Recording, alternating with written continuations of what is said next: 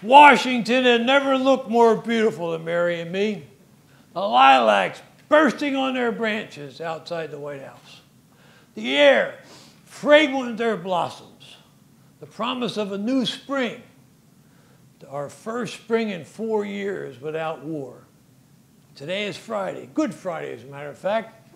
Now post-war we still have important matters to address. But tonight is a time of renewal, of relaxation. So, when Mary finally finishes dressing, she and I are going to go to Ford's Theater to see a play.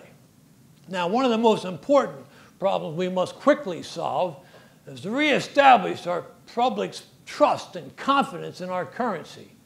Counterfeiting is widespread. In fact, it threatens our entire economy. So I was pleased when Hugh McCullough, who I appointed our recent Treasury Secretary just a few weeks back, stopped by today to see me about that problem. He said he believes that fully 1/3 of our greenbacks are now forgeries. Think of that. 1 out of every $3 a fake. Fortunately, he also brought me a solution to the problem.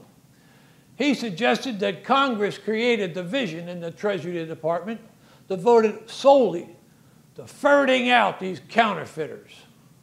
He left me a copy of the legislation he proposes. It's on my desk. Tomorrow I'll study it in detail. But I told him straight out, I thought it was an excellent idea. And I told him to go see Vice President Johnson right away and ask him to start rounding up votes among his friends in Congress. As Secretary McCullough was leaving, I asked him, what are these counterfeit fighters going to be called? He said, the Secret Service. The Secret Service. I like that. Well, time to go.